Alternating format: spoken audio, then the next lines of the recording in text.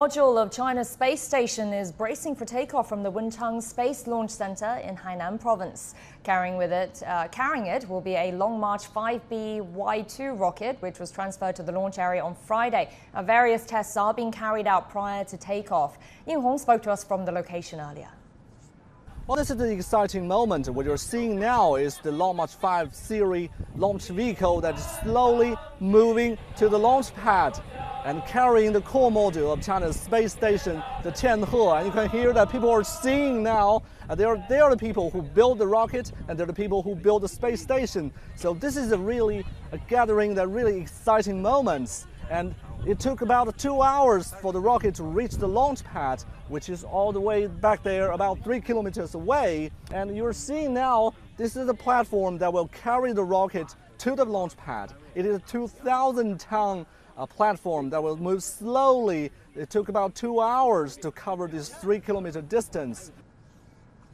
Our reporter Zheng Yibing joins us from China Science and Technology Museum with more on this. Yibing, tell us about this core module Tianhe and what it means for the whole space station program.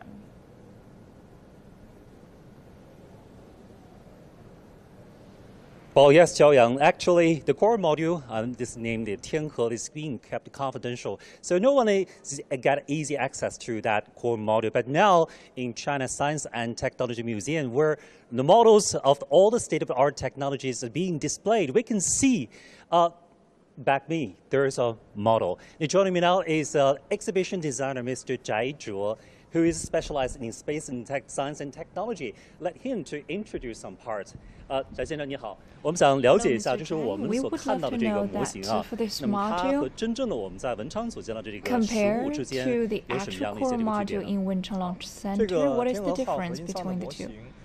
This is a model, and we have 1-to-1 proportion to restore the look of the actual core module. It is 16.6 meters long with a diameter of 4.2 meters with the actual volume standing at 50 cubic meters. So it's bigger than any other module of the other space stations. And as far as I learned, that in this core module there are different parts. Could you please brief us about its composition? For Tianhe core module, it is composed of 4 sections. This part, we could see the connecting section, resource section, and our life support and control section.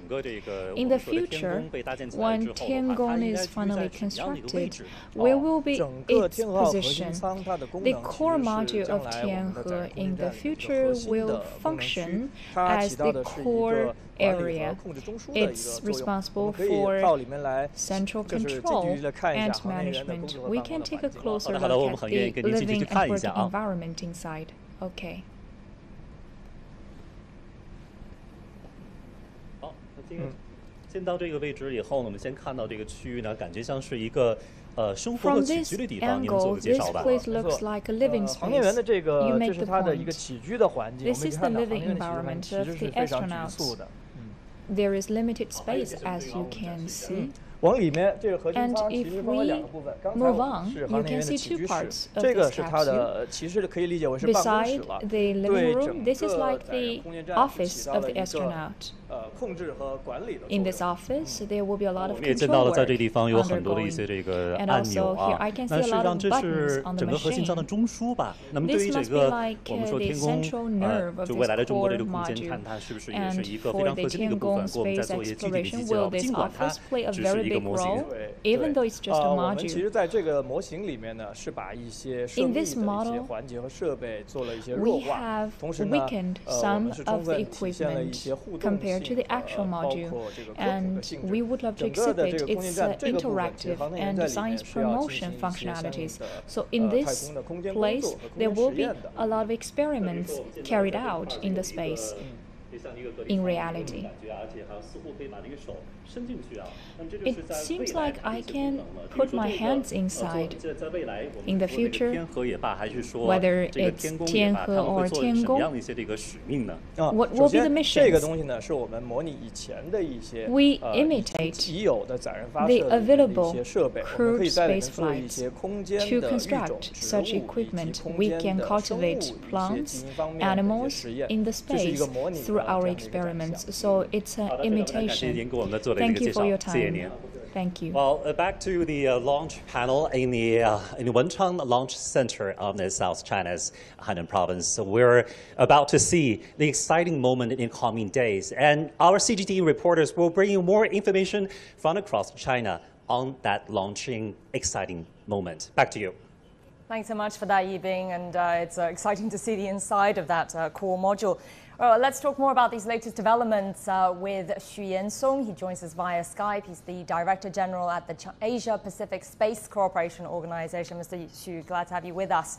Now, what's the significance? Talk to us about this of China constructing its first space station. Why is it important? What is the Chinese development in the recent years that we have seen dramatic improvement in the space infrastructure constructions in China. And also we have achieved manned space flight some 10 years ago, and it's a natural stage that we want to develop a space infrastructure for the human missions, as well as a number of experiments for development of the nation, in particular in the biomedicines, microgravity, fluent, and space combustions, and many other microgravity testing. So all of this needs to have an infrastructure that is located in outer space, and also it is a stepstone for further missions, in particular further Chinese ambitious missions. Mr. Xu, this would be a huge domestic milestone to be achieved, obviously, but it also has significance for international cooperation, doesn't it? So, what do you see in terms of international cooperation in the space sector? Is there more room for that than there is competition? Well, I think cooperation is always slower than competition, but competition brings the space program faster, in particular national programs. But we do see a number of cooperations in recent space missions from China. For example, this can be started some 30 years ago, cooperation with Russia and many other European countries. And recent years, we have very innovative projects, such as the Chang'e 4, which is landing on the far side of the moon, which is unprecedented for human being. So on the Chang'e 4 missions, we brought about many countries, including European countries and Saudi Arabia, to this mission. And also, we also cooperate on the databases with NASA. And also on the Chang'e 5 missions, we also see very successful project bringing sample back to Earth, and also exploration missions like Mars missions, which also involve many international cooperations on science projects like Double Star with the Cluster 2 with European countries. And we do see very good cooperation among the space community. And this is also true for the human mission. For example, the Tiangong mission has also been using the United Nations Office for Outer Space Affairs as a platform to recruit and receive applications from developing countries to put microgravity testing facilities on board the Chinese mission. All right, well, thank you so much for your insights there, Mr. Xu Yansong.